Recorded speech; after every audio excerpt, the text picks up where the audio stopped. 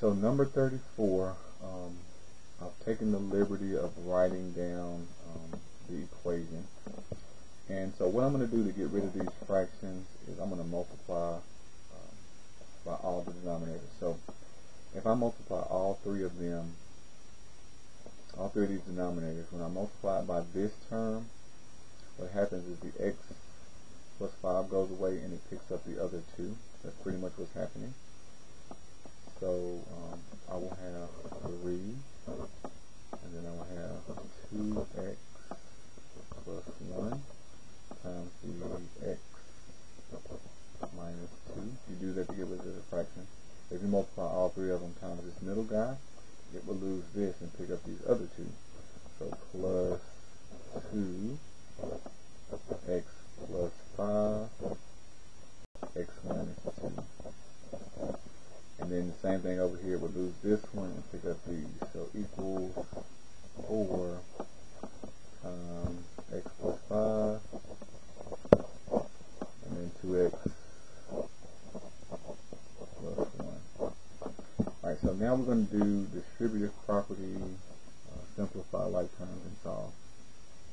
So I'm going to distribute 2x and x, leaving the 3 on the outside. That will give me 2x squared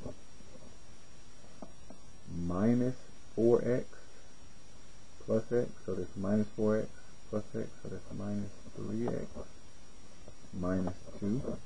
That's what we get there. Plus 2xx is x squared minus 2x plus 5, so plus 3x, and then minus 10.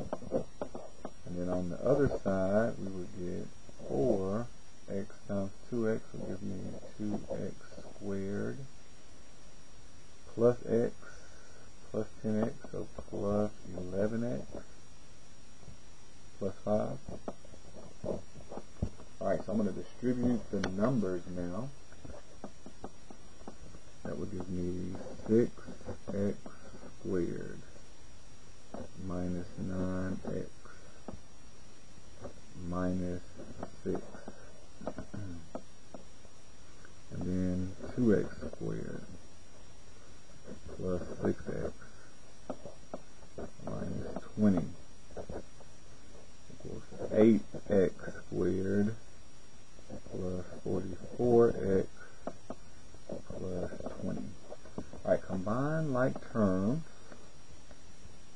That will give me 8x squared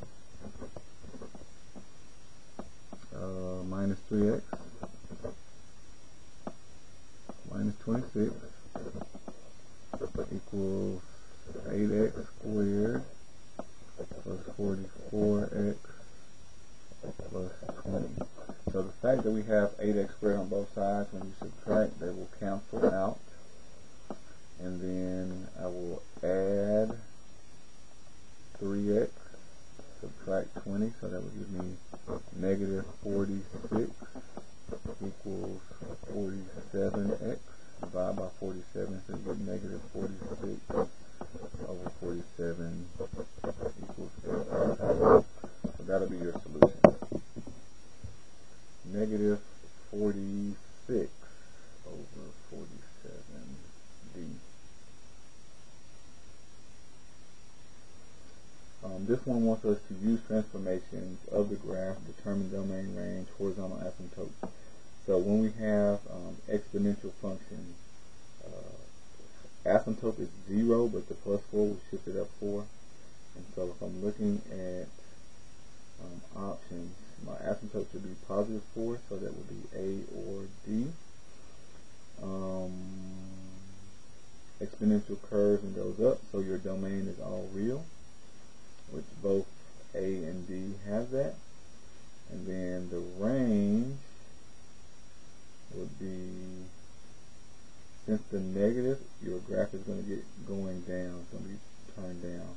It'll be from negative infinity up to the 4. And A would be the one that matches going downward, because of the negative gets flipped.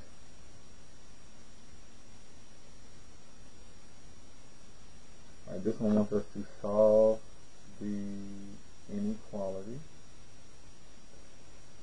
way we solve inequalities is we make a number line. They already give us the critical values pretty much.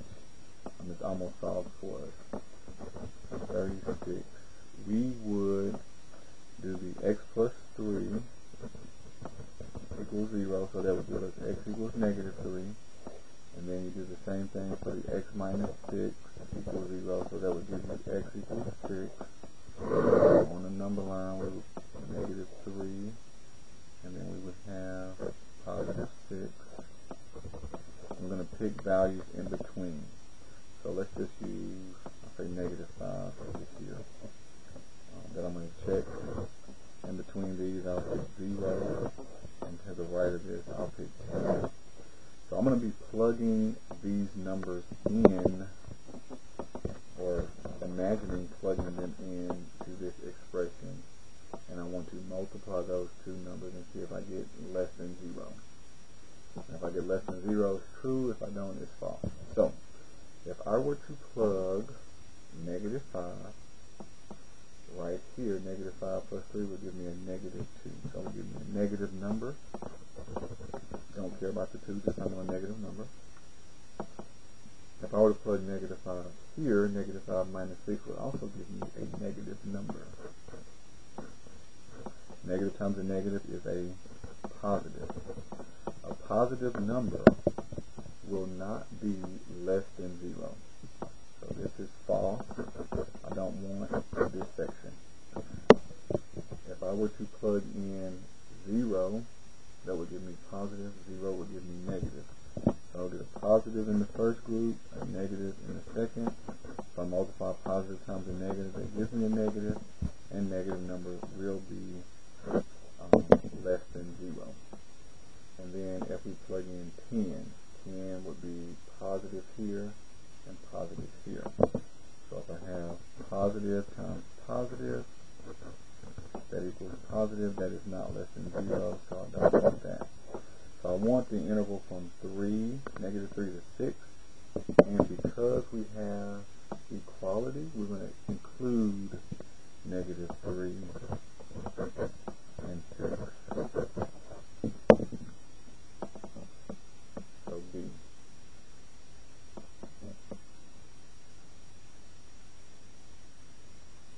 This one wants us to find the real solutions of the square root equation.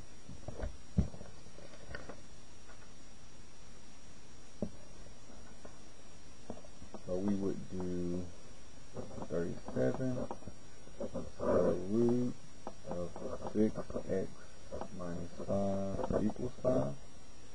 Alright, so we're going to square both sides to get rid of square root. That would give us 6x minus 5. When you square that, it gives you 25. Add 5. 6x equals 30. Divide by 6. X equals 5. And I believe if you plug that in, 6 times 5 is 30. 30 minus 5 is 25. Square root of 25 equals 5. So the solution x equals 5.